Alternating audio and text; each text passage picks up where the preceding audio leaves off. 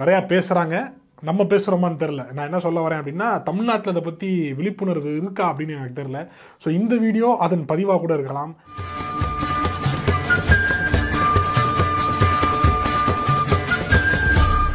அருமை உள்ளங்களுக்கு பணிவான வணக்கங்கள். இன்றைக்கி நம்ம ரொம்பவுமே ஸ்போர்ட்டிவான இந்த படத்தை பார்க்க போகிறோம். இந்த படம் கெனடி கிளப் அப்படிங்கிற இந்த படத்தை நான் போய் பார்க்குறதுக்கு உண்டான காரணம், இந்த படத்துடைய ட்ரெய்லரே ரொம்ப ஸ்போர்ட்டிவாக இருந்துச்சு. சரி, எனக்கு ரொம்ப பிடிச்ச கேம், நான் ஒரு கபடி பிளேயர் அப்படிங்கிறனாலே கூட இந்த படம் ஈர்த்திருக்கலாம். ஸோ எப்படி எடுத்திருக்காங்க இந்த படத்தை அப்படின்னு சொல்லிட்டு ரொம்ப ஆர்வமாக நிறையா எதிர்பார்ப்புகளுடன் போய் இந்த படத்தை பார்த்தேன்.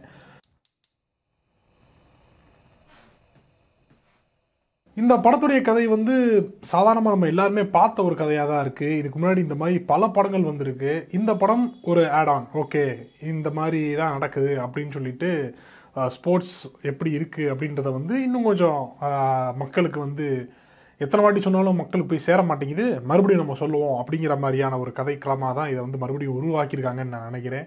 இந்த படத்துடைய கதை முழுக்க முழுக்க கபடி அப்படிங்கிற நம்ம கேமை பேஸ் பண்ணி எடுத்துருக்கக்கூடிய ஒரு படம்.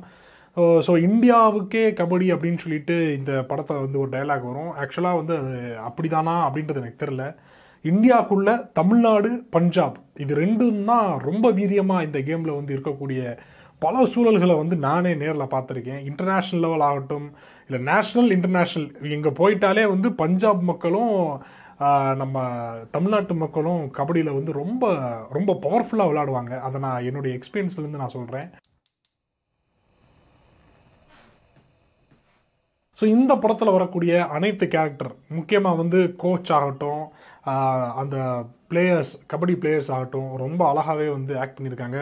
சசிகுமார், பாரதிராஜா இவங்க ரெண்டு பேருமே ரொம்ப ரொம்ப அழகாக அந்த கோச்சிங் கொடுக்குற அந்த சீக்வன்ஸ்லாம் ரொம்ப அழகாக இருக்குது. அவங்க பேரண்ட்ஸ்கிட்ட போய் ரெக்வஸ்ட் பண்ணுற அந்த விஷயங்கள், அதே மாதிரி அந்த அந்த பசங்களோட பேரண்ட்ஸ்க்கு, அந்த பிளேயர்ஸுடைய பேரண்ட்ஸ்க்கு இருக்கக்கூடிய சிக்கல்கள், இதெல்லாமே உண்மையிலேயே இப்படி தான் இருக்கும் அப்படின்றத நம்மளை உணர வைக்கிது. இந்த மாதிரியான சூழல்கள்லாம் நம்மகிட்ட இருக்குது, நம்ம சமூகத்தில் இப்படிப்பட்ட சூழல் தான் இருக்குது.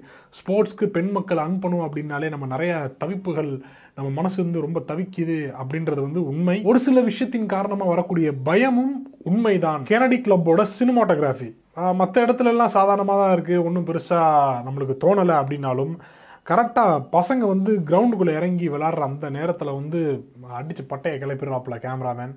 ரொம்ப ரொம்ப சூப்பராக இருக்குது அப்படின்னே நான் சொல்லுவேன். ஏன்னா கிரவுண்டுக்குள்ளே இப்படி தான் இருக்கும் அப்படின்னு சொல்லிட்டு நம்ம நினச்சி கூட பார்த்துருக்க மாட்டோம். இப்போ இந்த கபடி ப்ரோ அப்படின்லாம் டிவியில் போடுறாங்க, லைவ் ஓடுது, அதெல்லாம் பார்த்துட்டு ஓகே கபடி மேட்ச்னா இப்படி தான் நடக்கும் ஸ்டேஜுக்குள்ளே அப்படின்னு நினைக்கிறோம். ஸோ அது ரொம்ப பாஷான கபடி. நிறையா பாலிடிக்ஸ் பாலிடிக்ஸில் காசு கொடுத்தா அதில் வின் பண்ணுறாங்க அப்படின்ற மாதிரியான பல தகவல்கள் நமக்கு வந்தாலும், நம்ம ஊரில் நடக்கக்கூடிய மண்ணில் நடக்கிற கபடி இப்படி தான் இருக்கும் அப்படின்னு சொல்லிட்டு ரொம்ப சூப்பராக இந்த படத்தில் காமிச்சிருக்காங்க.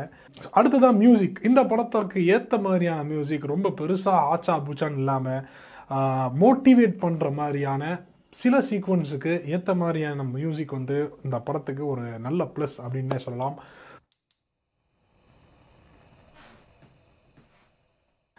ஒருவேளை இந்த படம் ஒரே கதையாக இருந்தாலும் நம்ம எடுக்கிற விதம் வேறு மாதிரியாக எடுத்து மக்களுக்கு கொண்டு போய் சேர்க்கலாம் அப்படின்னு கூட இருக்கலாம். இல்லை நம்ம எத்தனை வாட்டி காமிச்சாலும் இந்த மக்களுக்கு ஸ்போர்ட்ஸோட இம்பார்ட்டன்ஸே புரிய மாட்டேங்குது, எல்லாருமே படின்னு சொல்லி பசங்களை போட்டு தொந்தரவு பண்ணி கொண்டு எடுக்கிறாங்க அப்படிங்கிறனால கூட இருக்கலாம். ஸோ இந்த மாதிரி பல விஷயத்தில் நம்ம யோசிக்க தோணுது. ஆனால் இப்போ இருக்கக்கூடிய இந்த சூழலுக்கு ஏற்ற மாதிரியான ஒரு படம் தான் சொல்லணும்.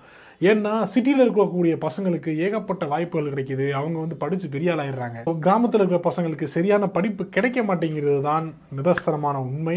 ஸோ அந்த வேரியேஷன் பார்த்தீங்கன்னா, கிராமத்துலேருந்து வர்ற பசங்க ஃபிசிக்கலி ரொம்ப ஆக்டிவாக, ரொம்ப ரொம்ப ஸ்போர்ட்டிவாக இருப்பாங்க. டவுனுக்குள்ளே இருக்கிற பசங்க பார்த்தீங்கன்னாக்கா சும்மா லொத்தப்புலாக இருந்துட்டு புத்தக புழுவாகவே அப்படியே ஒரு இடத்துல அடிமையாக போய் அங்கே வேலை பார்த்து, இந்த மாதிரியான ஒரு வேரியேஷன் இருந்துக்கிட்டே இருக்குது. ஸோ இப்போ இந்த சமூகத்துக்கு ஏற்ற படம் இது.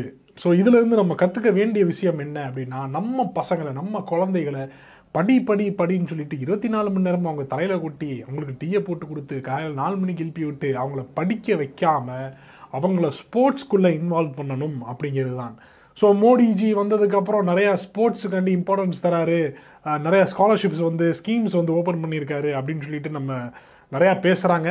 நம்ம பேசுகிறோமான்னு தெரில. நான் என்ன சொல்ல வரேன் அப்படின்னா, தமிழ்நாட்டில் இதை பற்றி விழிப்புணர்வு இருக்கா அப்படின்னு எனக்கு தெரில. ஸோ இந்த வீடியோ அதன் பதிவாக கூட இருக்கலாம்.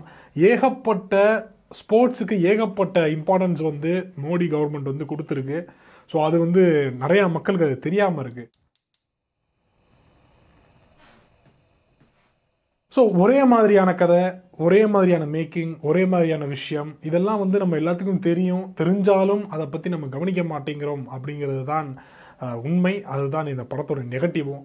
கொஞ்சம் மாற்றி எடுத்திருக்கலாம், இல்லை இன்னும் கொஞ்சம் நிறையா விஷயங்களை ஆட் பண்ணியிருக்கலாம்.